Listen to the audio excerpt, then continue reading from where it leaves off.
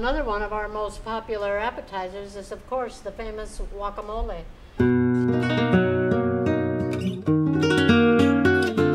We use the Hass avocado. You can see by its color, it's very dark and it's just the right texture. Not mushy, but you can feel that it's ready to be cut. You can see by the color of the avocado, this is the way it should look. No brown spots, it's nice and yellowish on the inside and a little green on the outside. Now we're going to chop the onion.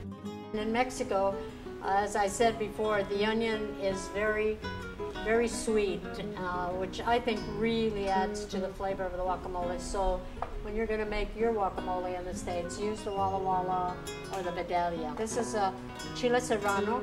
This is one of the hottest peppers. So judge accordingly. Either use a little bit, take the seeds out, or if you want it nice and spicy, you would use this whole pepper. We're going to make it kind of mild today. We're going to use only half of a chile serrano. And now comes our cilantro.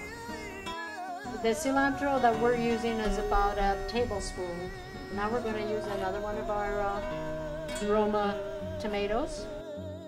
I would suggest that you make this without using your food processor and use your knife. I think you'll find that's nicer, the chunkiness. The color, as you can see that the colors that are very popular because we use so much onion and greenery and so many tomatoes is always very colorful, always reminiscent of the Mexican flag, the colors of Mexico. Now, many people use lime on their guacamole.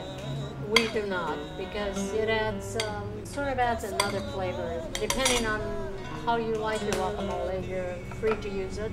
Now we're going to put a pinch of salt. You know, there's very different types of guacamole.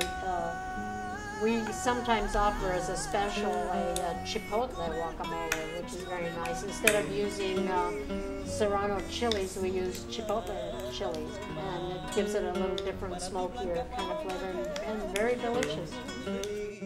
Now we've got the avocado. We've got it nicely smooshed, but it's still a little bit chunky. It's not liquefied. And now we add our all our chopped vegetables. The guacamole in Mexico, because of the sweetness of the onion, the flavor just blends really well. You can taste it all. You can taste the cilantro and the tomato and the onion. And here we have the cabbage guacamole.